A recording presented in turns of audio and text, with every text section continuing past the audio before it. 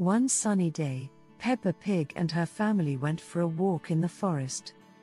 As they wandered through the trees, they came across a strange old man with a long white beard. He introduced himself as Mr. Wizard and offered to take them on a magical adventure. Peppa and her family eagerly agreed, and Mr. Wizard led them deep into the heart of the forest. As they walked, he explained that they were on a quest to find a magical crystal that would grant them one wish. Peppa was excited by the prospect of having a wish come true and couldn't wait to see what adventure lay ahead. As they journeyed deeper into the forest, they encountered all sorts of magical creatures, from talking squirrels to flying unicorns. At last, they came to a clearing in the forest where a shimmering crystal lay on a pedestal. Mr. Wizard explained that they would